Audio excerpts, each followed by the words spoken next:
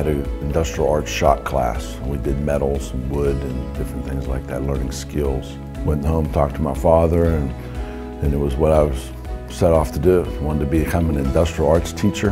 The process of drafting in architecture is about being creative, and they can receive 9 credits in drafting, engineering, or any of the related fields, so they can walk out of the school with their chief architect software certificate. So it helps them begin a process to where they get into the second or third levels of the program.